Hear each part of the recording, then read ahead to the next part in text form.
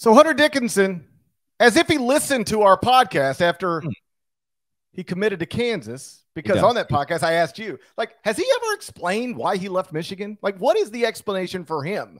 Like, with most people, it's like, well, playing time or whatever. It's like, this is an all-American centerpiece of the University of Michigan. Why did he leave the University of Michigan? And I think you told me he had not ever gotten into that, or at least you hadn't seen it. I had not seen it either. On a podcast, I guess it was yesterday at some point, he did finally explain why he decided to leave Michigan. Long story, not so long. He suggested it was about money. Said he made less than $100,000 over the past year at Michigan in name, image, and likeness. Here's the quote exactly. The people hating on me would leave their job right now for a $10,000 increase. I got at Michigan less than six figures. I got less than six figures at Michigan for the year. End quote. Deadleg, do you find Hunter Dickinson's explanation compelling or not so much?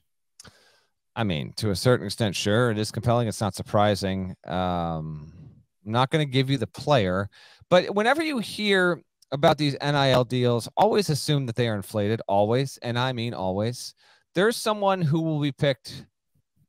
I'm just going to go broad here. There's someone that will go in the first round of this year's NBA draft, and I spoke with, shy of speaking with the actual player, and no, this was not the player's coach. It was a very, very good source on this. You might think that this player that's going to be picked in the first round would have commanded, you know, anywhere between, say, $20,000 to maybe even $200,000, $300,000 in NIL money last season.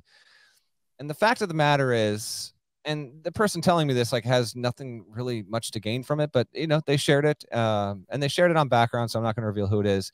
The player made $5,000 in NIL money last season. $5,000. Well, was that Taylor Hendricks at UCF, a nothing recruit who was at Central Florida? That's the only one. Okay, but I'm just saying it was not. But I'm just saying, if you told me it was that person, a projected first round pick only made $5,000. Well, that's because someone that you think would make more. So my point, I only bring that up to say, NIL, which is out there, thankfully, and it's still an evolving space.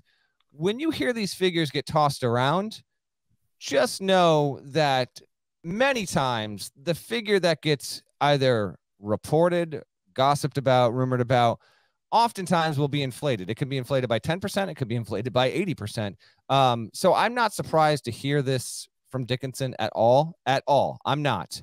To say that it also had an impact on his decision to transfer, not surprised whatsoever. Hunter Dickinson, may well see the writing on the wall, and though he will try his damnedest to be able to make a really, really good living playing the sport for the next 10, 15 years, he may realize that, hey, listen, maybe I will have a certain cap on my revenue, and I'm going to try and maximize this at the college level as best I can. And I know how much I can make at Michigan. If I decide to get a fresh start, go somewhere else, maybe I expand my game, improve my NBA prospects, and in the process, oh, by the way, I can make myself an extra $50, $100, $200, $300,000. Why would I not do that? I don't fault him in the slightest for making that decision. Okay. First, his premise is wrong. His point is accurate, the point he was trying to make, but he used the wrong number. The people hating on me would change jobs for a $10,000 increase. That's just not true. Some people would, not everybody. Would you change jobs for $10,000? Would you? Let me put it another way. Would you take a job you don't want as much as the one you have right now for $10,000? Do we know? No, I would not. Do we know that's true with Hunter Dickinson? Do we know what's true? That he doesn't want what you just laid out. It sounded like you were saying he wouldn't want Kansas as much as he wanted Michigan. No. That's not what I mean. But my point is simple. The idea that anybody would change jobs for $10,000 is just fundamentally untrue. I'm telling you right now, I would not take a job I wouldn't prefer to this job for $10,000. I just would. In fact, never mind. I'll just say that I would not change jobs simply for an extra $10,000. It would have, for me to change jobs for $10,000, it would have to be a job that I already want to take anyway, and I'm just getting an extra $10,000 out of it. Now, so the number he used, that's not right. But let me put it another way. Let's say, just for the sake of the conversation, He's on record less than 100,000 at Michigan. Let's call it 90. All right, let's call it $90,000. I talked to somebody who is pretty plugged in at Kansas, who told me it's all third-hand information. I'm not really sure, but he would guess at Kansas $1 million, $1 million. Could be more, could be less, but $1 million. That feels about right to me. So here's the question. Would anybody change jobs if they could multiply their salary by 11? Now we're talking. I can see a world in which that's possible. Yes. Hey, I like working with you. I hope you like working with me. I'm confident that if somebody said, Norlander, what do you make? And you told them a number and they said, let's multiply it by 11. You would leave quickly. I don't have the sound on my board to respond to that. That's correct. That's correct. Yes. I'm willing to have a significant pay increase to that level if anyone's out there. I'm willing to have it if it's out there. Yeah. I love every job I have. I ain't looking for any other ones. But if my contract was about to expire and somebody said, what are you making now? And I told them and they said, let's multiply it by 11. I would have to change jobs. And when put that way, not only do I understand why Hunter Dickinson left, he'd be crazy not to. Financially irresponsible not to do it. Because we ain't talking about Brandon Miller or any other projected lottery pick. We're talking about a guy who it isn't crystal clear he'll play in the NBA. And so it is possible the most money he'll ever make playing basketball will be made while he's playing college basketball. And if you can make $1 million at one place, less than 100,000 at the other, it would be financially irresponsible to not go to the other place. There's not a coach in America outside of maybe Mark Few